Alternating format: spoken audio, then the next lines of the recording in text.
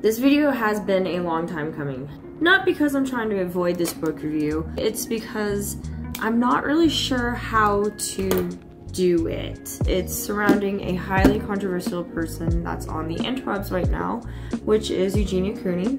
And the book that I'm talking about is No More Secrets, Eugenia Cooney by Sherry Cronin. Now, I found out about this book through Rich Lux's video that was, I think, done in November, maybe October. I guess, I don't know, someone sent to Eugenia Cooney this book. Maybe Sherry did send it, but either way, it landed in Eugenia Cooney's fan mail, and she had it. And on Rich Lux's video, he was talking about, like, well, can she sue? Because literally the author is talking about Eugenia Cooney without her consent.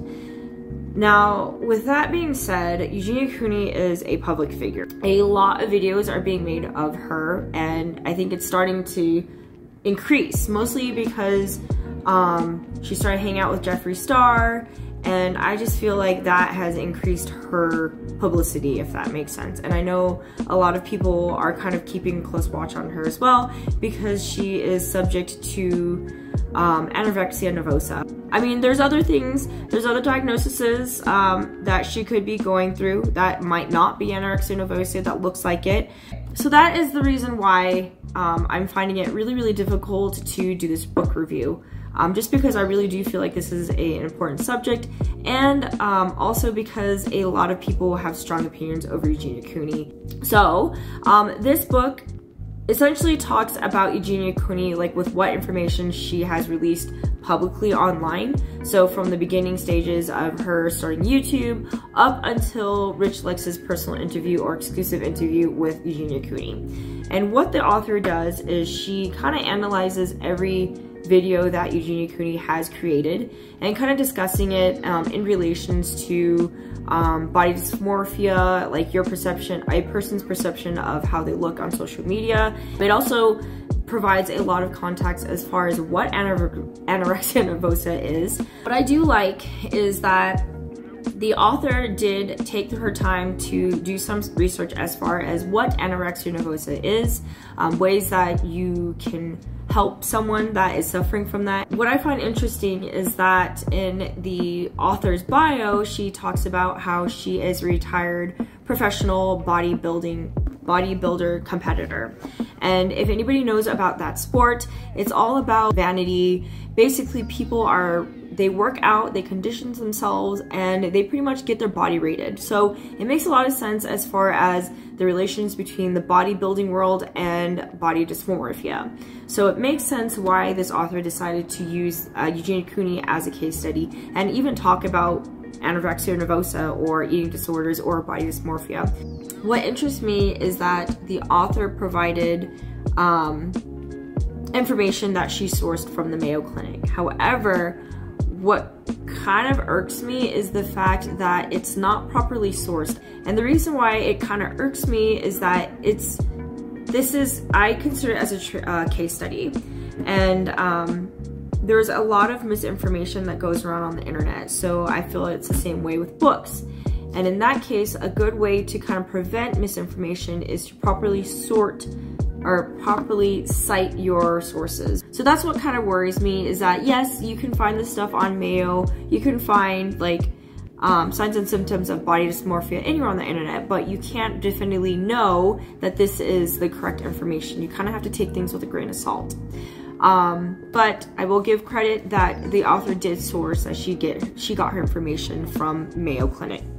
So as I got kind of deeper into the book, I got a little bit more concerned because she starts talking almost on a standpoint that she is somewhat of a professional or a paraprofessional that speaks about the conditions that Eugenia Cooney might be suffering from. So I reached out to the author. She talked to me, which I was surprised about. And it turns out that she does have a bachelor's degree in psychology. Makes sense a lot more now. So I wish that she did say in her bio that she does possess a bachelor's degree in psychology, because it would make so much more sense as far as why she chose to talk about this, and also kind of backs up like what she's talking about and presenting in this book. So in the end, really, I kind of feel like this book kind of, it got crapped on really quickly, mostly because, again, this is surrounding a very sensitive topic, which is Eugenia Cooney. And I feel that a lot of people online feel that it wasn't right for the author to be writing about Eugenia Cooney without her consent. But let's face it, Eugenia Cooney is a public figure. She is a celebrity on YouTube or on the interwebs, TikTok as well.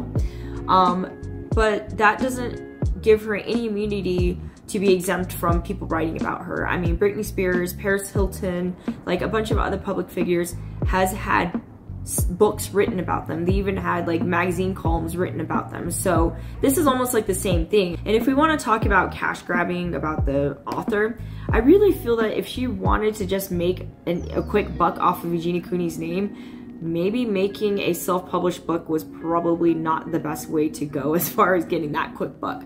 Mostly because, again, this is an independent publishing deal. So what that means is that first, the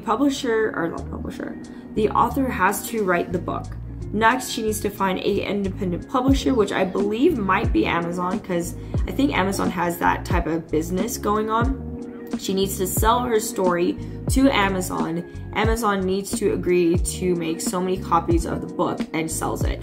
So the author needs to pay up front the publishing fees, the production fees, and shipping, I believe. I'm not too sure. I'm not really sure how that goes, but that's kind of the idea that I have. Basically, what I'm trying to say when I'm talking about self-publishers is the fact that Sherry had to put up money in order to produce this book. So I don't think she's making money off of this at all.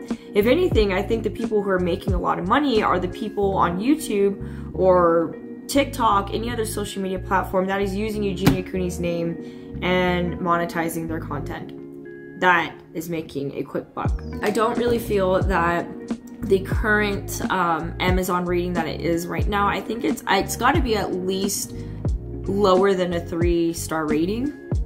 But that's because I feel that a lot of people who like Eugenia Cooney is going directly to Amazon and just downgrading it without actually reading it or picking up the book. If you read this book, let me know what your thoughts are in the comments below. I don't want to spread any hate or anything like that from the author, Eugenia Cooney. But that's all I have right now. So I will see you guys in the next book recommendation or book review. I'll see you guys in the next book review. Bye!